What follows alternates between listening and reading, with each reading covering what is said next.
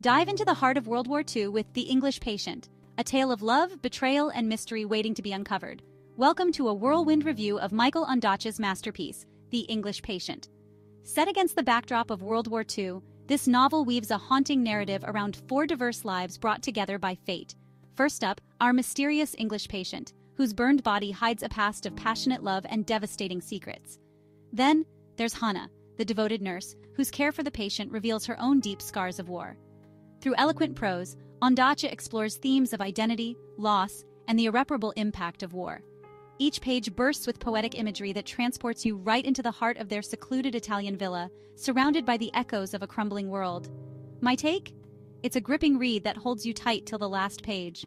Whether you're a history buff or a romance lover, The English Patient promises a blend of both, leaving you a little haunted and a lot moved. So if you're in for a story that challenges the boundaries of love and war, this book's for you. Don't forget to hit like, subscribe, and drop your thoughts below. Which character resonated with you the most?